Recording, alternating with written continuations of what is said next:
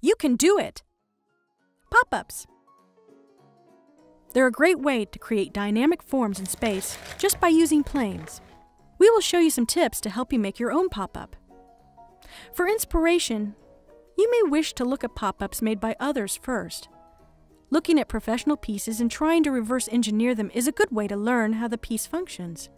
You don't need to take a book apart in order to analyze it. Pop-up books are built to seem complicated because dazzling the reader is the designer's goal, such as in this work by Robert Sabuda. If you look closely, though, you will notice that the mechanisms work on a couple of basic principles. Folds. The folds, even on the most complicated pieces, are based upon mountain folds and valley folds. This is a mountain fold, and this is a valley fold. You create the fold first by marking where it will be, and then scoring the paper with a bone folder or a wooden knitting needle. Scoring compresses the paper fibers, but does not cut them. The paper will now have a tendency to fold inwards. Be sure to score on the correct side, though. Once the score is made, the paper will always have a tendency to bend in that one direction. Once creased, burnish the fold, leaving a nice crisp edge.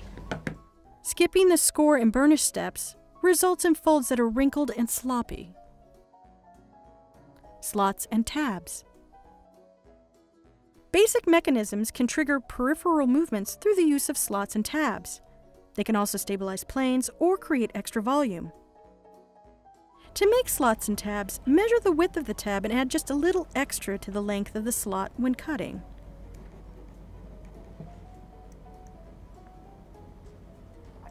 If the slot is too long, the tab may be too loose. You can always cut more if easement is needed. Fold the tab sides in and unfold once through the slot. There is no need to glue, as the tabs once unfolded will not escape. Tension. The action of the pop-up relies on tension. By opening and closing the picture plane, also known as the spread, two planes draw close or move away from one another. To take advantage of this together then apart motion, paper engineers will normally place the main mechanism over the center fold, also known as the gutter.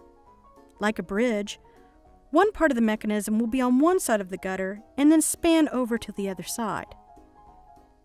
In basic mechanisms, the fold, whether it be a mountain or valley, needs to align with the gutter in order for the spread to close properly. Designing the piece so that the interior does not show when closed is a sign of good craftsmanship. This one will need to be resized. Helpful tips. Before designing your piece, decide how far it will open. 90-degree mechanisms are usually associated with cards and have a definite front and back. This Valentine from around 1910 is a good example of a 90-degree design. Book spreads are normally 180 degrees, allowing the pop-up to be viewed from multiple sides and angles.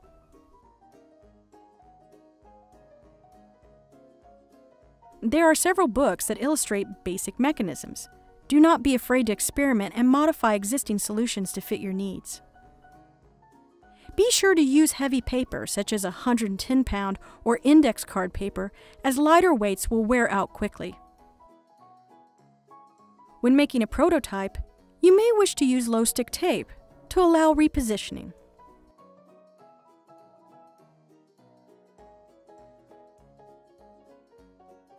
Once placement is decided, adjusted, and marked, the pieces can then be removed to be used as templates. A light box is useful in making copies of the different pieces. If you don't have a light box, use a sunny window. When working at night, you can take glass from a picture, place it over two tables, boxes, or stacks of books, and place a lamp beneath. Don't be cheap. Change out your blades often for the cleanest cut. Cuticle scissors are very helpful for small detail work. A prototype is not the same thing as a white paper dummy. A white paper dummy is fully functional, clean, and client-ready. It does not usually have any imagery, just the functioning parts. Tabs may be inserted to the back side of the spread for stability and to hide their ends beneath the picture plane. This is a design choice. It is not necessary to hide the entire mechanism. Supports can be colored to blend with the background. Do not worry if the backside looks messy, as this support may be hidden with a cover. Make sure to have the spread completely open when gluing down the cover. If glued while closed, the item may not open completely or a gap will appear along the spine. Choose glues that are not too watery to avoid paper buckling. Let dry completely before testing the mechanism. Constructing samples allows you to experiment with adhesives and mediums before using them on the final work. Color the piece before assembling. Often it's too difficult to get into areas with pencil or brush after the construction. Be sure to erase all pencil lines before applying your medium of choice. And remember to color both the front and the back of all pieces, as the finished work will be viewed from multiple angles. Students in the past have had great success with colored pencils, pens, markers, watercolors, and acrylic washes. Collage can be a good design solution if the papers are thin. Colored tissue paper is a popular collage choice.